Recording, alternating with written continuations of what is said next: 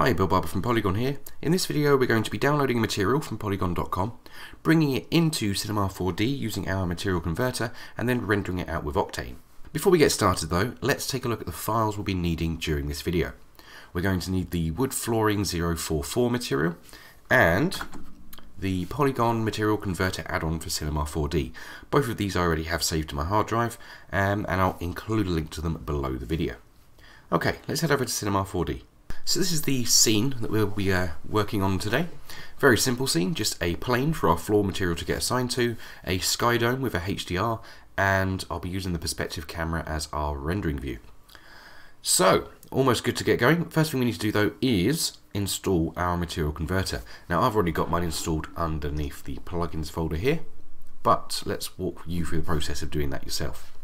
Once you've downloaded the zip folder, unzip it to a folder on your hard drive, anywhere. It doesn't matter where. Mine's on the desktop.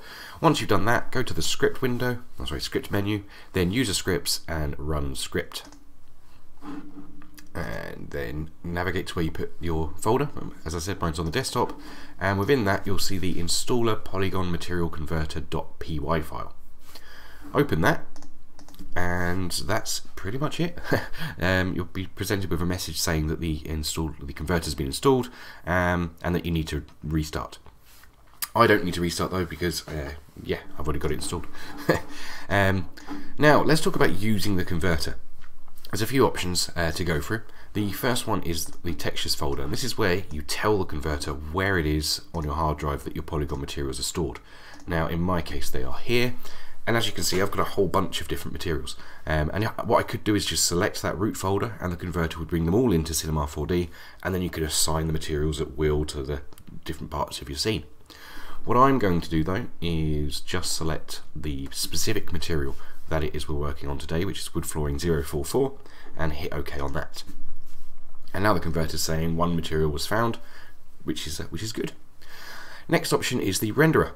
Now, the converter will automatically assign the appropriate render here. It will look at your scene settings, figure out what you're rendering with, and fill that in for you. But if you do need to change it, just click on the drop down and yeah, select the one you need.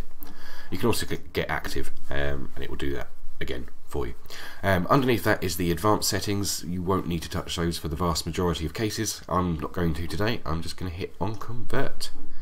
And you'll see down the bottom left we have our wooden floor material. So good. Now to assign it to the floor plane, you literally just drag and drop like so. And you can just it's not a particularly high quality preview, but you can see how that's going to be mapped to your object once you do that. And I can tell from here that the tiling is a little bit off, so we're going to make a quick adjustment here to the tiles. I'm going to set mine up to 2. And yeah, that just looks a little bit better. So at this point it's time to take a look at what's going on and see if it's working. So I'm going to click on the Octane button and then the live viewer window. Once that comes up, click on the little Octane logo at the top left, and yeah, you'll be presented with the render. And straight off it's looking pretty good. We can tell the converter's done its job and brought everything in properly. The only thing I would say here is the reflections are a little bit off. If you compare the render result we've got here to the reference images on our website, the reflections are a little bit blurred, not quite as shiny as we would like. So let's have a look at making a slight adjustment to our gloss map to fix that problem. To do that, I'm going to double click on the material and then click on Node Editor. And this will let us see exactly what it is that the material converter has done. There we go, and you can see it's brought in all the appropriate maps and whatnot and connected them up. So as I mentioned, it's the gloss map that we'll be working on. So I'm going to drag that normal map out of the way, and so we've got a bit of room to work around our gloss map. I'm also creating more room actually for the next video, where we'll be going into a bit more detail with this gloss map. But anyway, let's not get ahead of ourselves. So we're going to bring in 2 nodes, okay? I'm going to bring in a multiply node. Now a multiply operator basically multiplies the input texture. Now this is a gloss map, but it's been inverted, as you can see by this little tick here, which makes it a roughness map, which is because it's a roughness map that Octane is expecting, not a gloss one. And a multiply is a really good way of adjusting the strength of a roughness map. So let's connect that up like so, and then you see here we now have this input. Okay, now if I just click on that and go to Octane, where's it hiding? In fact, the easiest way, I'm just going to type it in. We're going to use a float value, okay, and plug that into texture 2. There we go.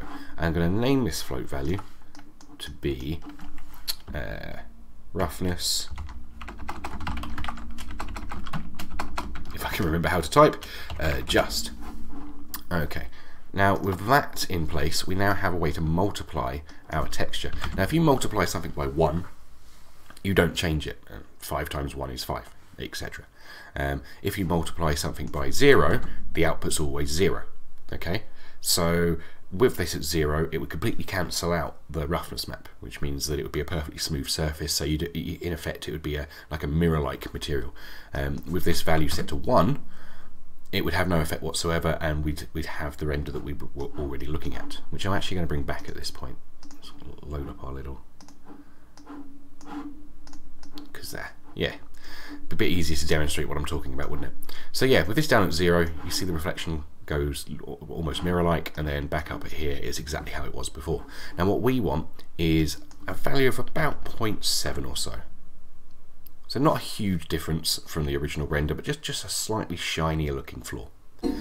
And yeah, that's all we need to do today. I'd say we're getting a nice result there.